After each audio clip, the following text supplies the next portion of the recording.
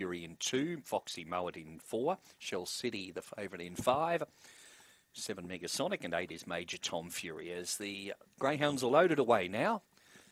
Bunny in motion, race number 3, they're set away. Bungaloo Yvonne away smartly on the inside. Megasonic showing some pace, and Soul Fury gets the Dream Runner on the inside to lead. Bungaloo Yvonne wide on the track, then came further back Major Tom Fury, Megasonic last pair, a Shell City along with Foxy Mowat off the back, and Bungaloo Yvonne using plenty of the track. It's out wide, but it is in front of Megasonic up along the inside. It's Bungaloo Yvonne clear, and Bungaloo Yvonne scores 3 on the line. Megasonic second, Shell City would have got third in front of Major Tom Fury. Last pair in were Foxy Mowat and Soul Fury. Stand by for our placings.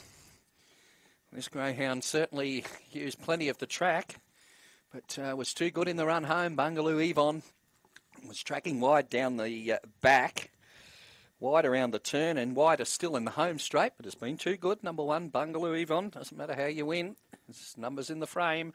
24 and 32 was the race time recorded for 1 Bungaloo Yvonne, defeating number 7 Megasonic, and third to number 5 Shell City, which ran on from back in the field. 175 are the numbers, with number 8 running fourth, Major Tom Fury. 175 and 8.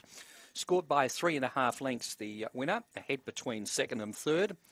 And that race time there was 24 and 32 after the running of the third event on the card. Number 1, Bungaloo Yvonne.